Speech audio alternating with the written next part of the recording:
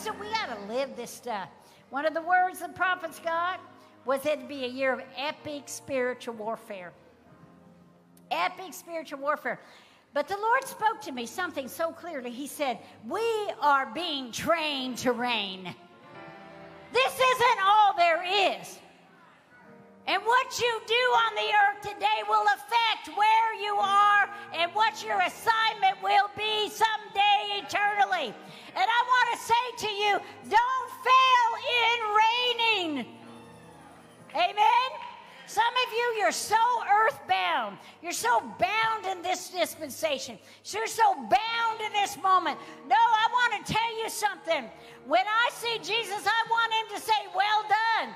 And then I want him to say, oh yeah, and there's this big assignment for you to do. Listen, there's going to be a new heaven and a new earth one day. Even beyond heaven, there's going to be magnificent things. Yes, you are encountering warfare. There's things you're battling. But you be strong in the Lord and the power of his might. Listen, you've got to put on your combat boots and you have got to stand.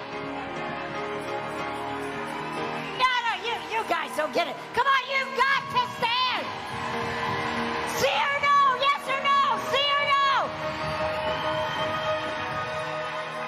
Woo. And the Lord would say, I'm going to raise up a new class of warriors. And the Lord said, even as David had his mighty men, I am raising up a new class, order, whatever you want to call it, of mighty men and women. And the Lord says, they're going to do exploits for me. And the Lord says, I'm going to use some of you in nations in ways you've never dreamed. There is an upgrade. There is something I'm going to do. There is something I'm going to give you. A promotion, says the Lord. But I am looking and my eyes are searching to see who I can put on the forefront. Not only now, but in eternity. Train to reign. Come on, somebody shout about that. Woo! I heard this quoted too. 2 Timothy 1:7.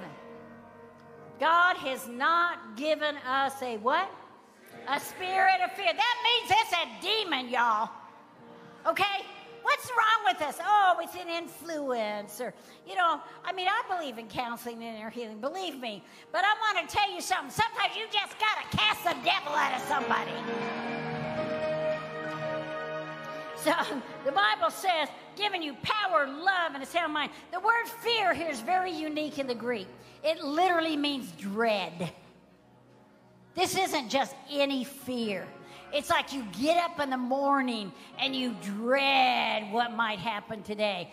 And if you let that spirit of fear or timidity get a hold of you, all of a sudden, if you don't take authority over that oppression, you're going to start dreading the day. And you're going to get depressed. You need to learn to encourage yourself in the Lord. You need to get up if you're feeling depressed and say, shut up, devil. You're not messing with my mind and emotions today. And I know what I'm talking about, because when I was 20, I was on 8 Valium a day, and I was a very depressed girl. But I learned how to walk out of that with the Word of God, and you can too. Amen? Shout victory! Victory! Victory! Now listen. It says God has given us power. Ooh, I love this. Power, you know what the word is? Come on, somebody. Can you guess? Dunamis. Right, Romero?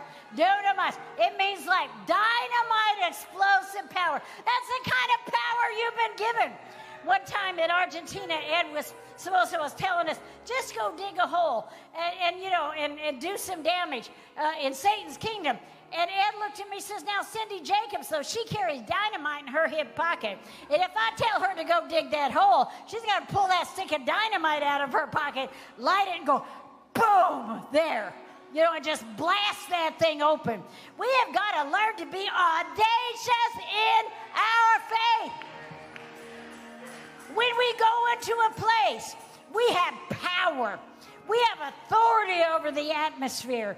We will reign over the grocery store. We will reign over our family. We will reign. We are called to rule and reign. That's who you are. You don't, listen, we don't even have a clue who we are. Not a clue. Not a clue. But God in this hour is going to raise up His dread warriors, His sons of thunder. And I can tell you, those listening on the stream and those in this building tonight, as the clock turns 2021, watch out, devil! Here we come! Hallelujah! Now listen. The word love here, you probably know what it's agape. It's agape. You know, I don't know how others feel, but when I'm praying for somebody, I feel a manifestation of the love of God as I'm praying for them. It is like they are my best buddy. It's like, you know, I may not know you, but when I look at you and I'm praying for you, I think I have known you all of my life.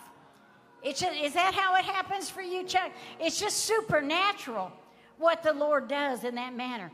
And then it's the word sound mind. It means totally and completely balanced in God's word. It's a mind so full of God's word, depression has no place. And God will drive out depression. God will give us a sound mind. I went from someone who was a hot mess, I'm not kidding you, to being able to deal with some of the most stressful international situations that I deal with behind the scenes. And God just gives me that word of knowledge. He just gives me that word of wisdom. Now we're going to see with the dread warriors, the sons of thunder in this hour, such a sharp word of knowledge.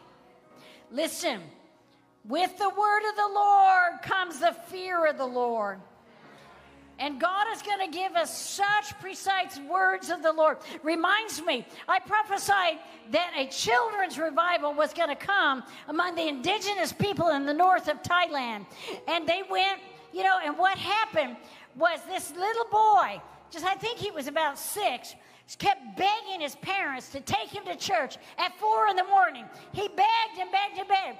And Eleanor Roberts, you know how it is in the villages. This was just a village, you know, a small village. But finally, the parents broke down and took him to church. But the whole village knew, so the whole village showed up.